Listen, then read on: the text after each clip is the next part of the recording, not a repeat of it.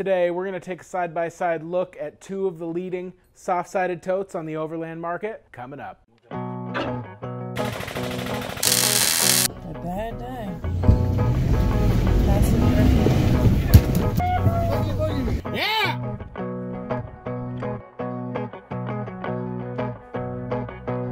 Hey, my name's Drew and this is Evergreen Overland. On this channel we hone our outdoor cooking skills, we showcase 4x4 vehicle modifications, and we do camping and overland gear reviews and matchups, a lot like the one we're going to see today. I have a tendency to obsess about organization when I'm out camping and on the trail. I come from the kitchen world, and there's a term in cooking and kitchens called mise en place, basically meaning in its place or everything in its place. And that's just a technique that I use when I'm out camping and overlanding, just to make the trips run as smooth as possible so that whenever you need something, you know where it's going to be. A place for everything and everything in its place. So that brings us to the topic we're going to talk about today, which you can see behind me. We're going to take a look kind of side by side at two of the leading soft-sided totes that are on the market. One is offered by ARB and one is offered by Front Runner. Let's go ahead and take a look. So I keep talking about it and I swear it's coming, but I am in the process of building out a new bed organizer for the back of the Tundra.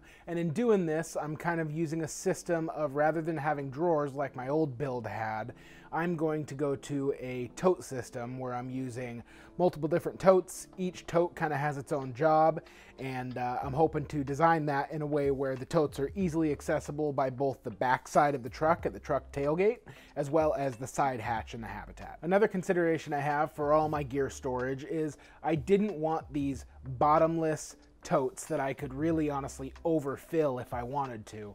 I wanted something that was going to kind of put some restraint on how much I'm going to be bringing with me. So I didn't end up with 5 or 6 of these bad boys, probably overloaded with gear that is probably not essential for the trip. So I started looking for totes, and I came across the idea of doing soft-sided totes.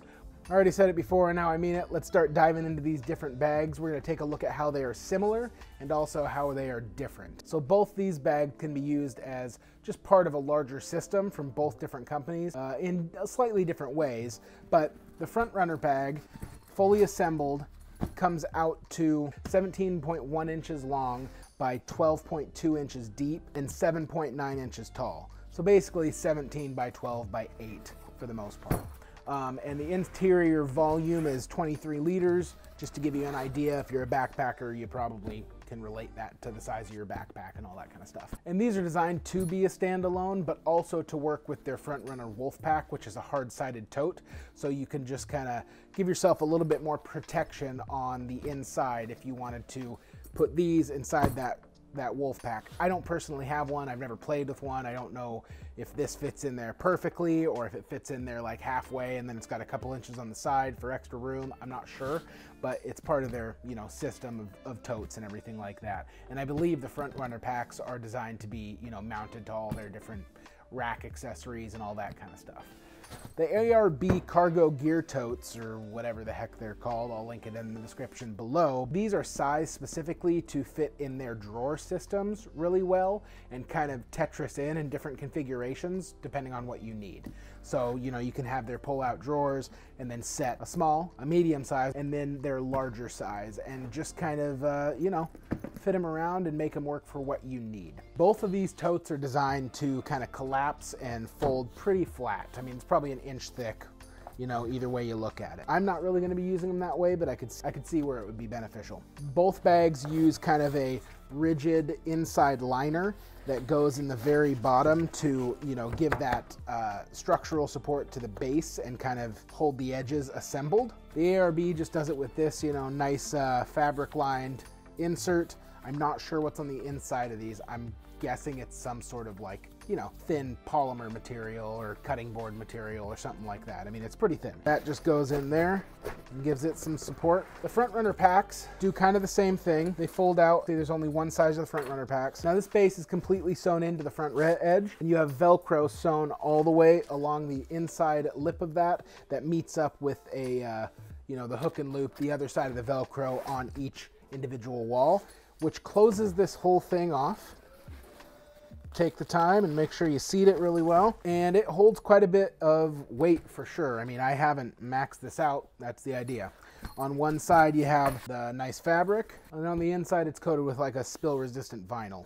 Now I'm going to switch over and start taking a look at this bigger ARB. Now, like I said before, the ARBs come in 3 different sizes. Now, their smallest one here is 16 3/4 inches wide by 6.5 inches deep and just over 7 inches tall. It's 7.09 inches tall. All 3 of their sizes are the same height. Now, their medium one, which I don't have, comes in at 23.62 inches wide, 7.87 inches deep, and that's 7.09 inches high. And the large puppy here comes in at 15 1/4 by 15 1/4 by 7.09. So this big one here is actually going to be my food pantry and cooking spices and that kind of stuff. I'm going to empty it out here actually into one of my other front runner packs so you can see some of the components on the inside that are a little unique and cool.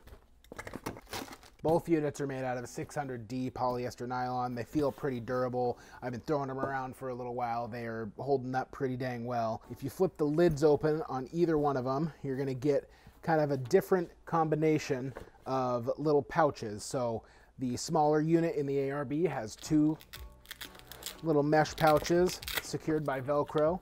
The larger unit in the ARB has 4. Same thing, secured by Velcro. And then the front runner has 2 similar pouches with a little bit more give to them.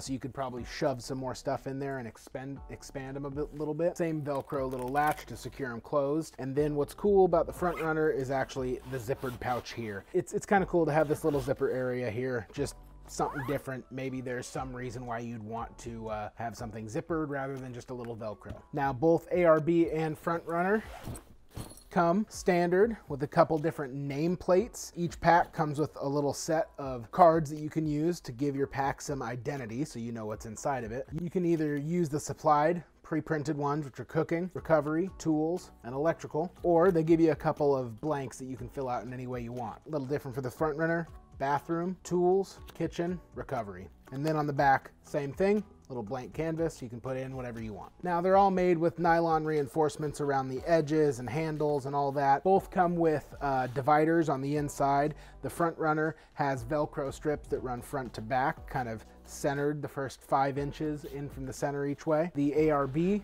come with 2, the large one. I'm assuming the medium-sized one comes with 1 divider rack, and the small one did not come with any. Both use pretty dang sturdy YKK zippers for sure, while the front runner seems to be just a little bit bigger and beefier. The ARB has this additional little loop on theirs that kind of helps you be able to grab it and in and out really quick. I like that a lot, for sure. I'll eventually put some sort of toggle on the front runner with paracord or something like that, but that's a pretty cool feature from the ARB, just making it really easy to get in and out. So those are, for the most part, the similarities I've been able to find with these, and we'll start talking about the differences now. As far as the base goes in the front runner, this base is not completely sealed in there, really heavy-duty Velcro, so the only thing that really makes the bottoms different is it's not a fully sealed bottom. Where in the ARB, similar to the small bag, you have this piece that you can insert in there to give it that rigidness. Now, both technically have, you know, a base that's vinyl coated, so spills and all that kind of stuff won't stick around as long. The ARB, the insert is all of the same 600D poly nylon, but the base itself is a vinyl and it's completely sewed in around all sides. What's cool on the bottom of the ARB is they have these 4 little texture gripped rubber feet to give it a little bit more, you know, grip from sliding around, but also a little protection when you're throwing it around. The front runner doesn't really have any of that, and I could definitely see, you know, if I'm throwing these around in the dirt quite a bit and all that kind of stuff, they're probably both going to start breaking down around the edges. I mean, abrasion and all that kind of stuff, but these have not been treated politely moving around in my garage for the past couple of months, and they're holding up pretty well. As far as the carrying handles, they're actually pretty different, honestly. So with the front runner, you have a little sewn nylon loop carrying handle on every single edge of this, as well as one at the top. They're pretty sturdy. They're double stitched and double sewn.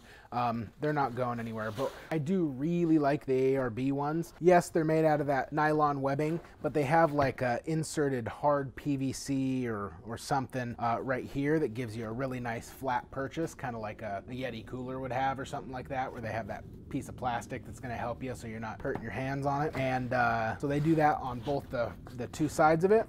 and then a really nice rubberized grab handle on the front face of it that you can just grab and take around. Now on the smaller one, you can see that it has those same handles on the side, but the one on the front, for some reason they did a slightly different design. It's just nylon webbing here folded in half. Maybe it's for fitting in the drawers the way they needed it to. Maybe there's some other reason, but still has those really nice grab handles on the side and still another handle on the front, which is cool. One thing I did forget to mention is that whatever material is in the tops and the bases of these things is also sewn into the side edges, and they're just rigid. So they're both soft-sided rigid totes.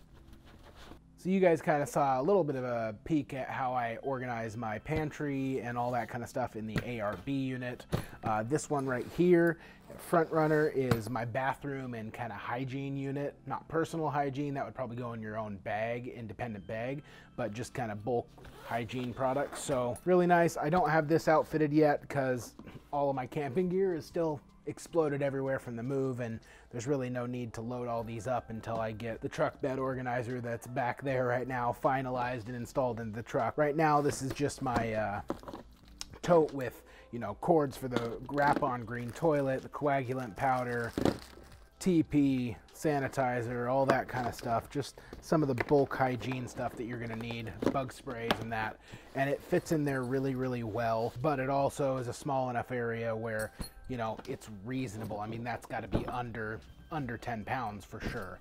And I couldn't fit a ton more in there bulky, and I might be able to shove some soft stuff in there, but it's not gonna add too much more weight even if I max this thing out. I have, this one is going to be, doesn't say it yet, but it'll say blue or something like that, and it's gonna be my dog's tote, so this is gonna need to have, her blanket will probably live in the truck, but I shoved it in there during the move. This is her shop blanket because she's a princess. So yeah, it'll have all of her dog food, probably a toy, her lead maybe will go in here, a little spray bottle because she tends to bark without being checked. And what I've also planned for these front runner totes is 2 of them are going to be for my wife's stuff. So I'm giving her 2 for, you know, clothing and stuff like that, because let's face it, I could probably go most of a camping trip or whatever, even a week and a half or whatever with only a couple pairs of clothes. She could probably do the same, but I want her to be comfortable and I want to give her a little bit more room to pack whatever she needs to bring. So 2 of those are going to be her clothing, 1 of them is going to be my clothing, 1 of them is going to be the dog stuff, the other stuff is going to be bathroom. Now as far as the ARB containers go, you already saw this is going to be my pantry and cooking spices and all that kind of stuff. Basically anything that houses any food containing thing, any edible containing thing, because this is going to live in the truck, and I am going to have a separate tote for, you know, all the utensils and pans and pots and all the stuff that isn't necessarily edible that I can leave out. I wouldn't want to leave this out at night for rodents or raccoons or bears or anything like that to grab at. So this is going to be my inside food tote. This little guy here, well, this little guy I bought for primarily because it was the perfect size to fit in with what I had a void in the area. So in my organizer, which you will see, I have the fridge below, and then basically 2 racks, 2 different shelves that'll house all these 6 front runner racks and 2 ARB cargo basket totes. And I got 2 shelves that'll house all 6 of these front runner totes and then 2 of the ARB cargo totes. Now I'm doing this video not to tell you which one is better or worse or which one I'd choose over the other. They both serve the purpose they are built for pretty dang good. I would say that if I was gonna go with something that was going to house like recovery gear and some really heavy stuff, I would probably lean more towards the ARB cargo gear tote, just because it's got the bulky handles, it's got a completely sewn in base to it, and you know, the front cargo carrying handle here that's super, super beefy. That's what I would probably lean to for anything that's going to be a little bit heavier. For the most part, they're both really, really well built. Really, for the most part, the decision to go with one or the other, if you're just using them as a standalone unit, is probably the space and volume that they take up, and how you're going to configure your layout. So I'm mix and matching it. I'm pretty excited how it's all going to turn out. I hope they all fit and I can get them out. You know, I think with them being soft, they'll have a little bit more give and flex and wiggle to being able to pull them out of a pretty tight area. But so I'm excited to show you guys that when it's all done. Like I said before, I really do tend to obsess about organizing my gear. I definitely have a little bit of an unhealthy relationship with buying new totes and bags. There's no doubt about it. I think most of us really love gear. We like playing around and testing it. I hope you took away something from this. I hope it was entertaining. I hope it kind of gave you a little bit more information on some of the questions that I had when I was looking at these things and which ones I would go with. If you liked the video, please consider mashing that like button to let me know I've done a good job. Consider subscribing to the channel so you can be notified when a new video comes out. Right now I'm putting videos out once a week. If you want to follow me over on Instagram, it's @EvergreenOverland. I have evergreenoverland.com where I put up some blog stuff and different things like that occasionally. Primarily my channel is YouTube based though. I definitely appreciate you watching. My wife just pulled in. I'm gonna go help her get the dog out of the truck, edit up some video, and finish out my night. Thanks for watching.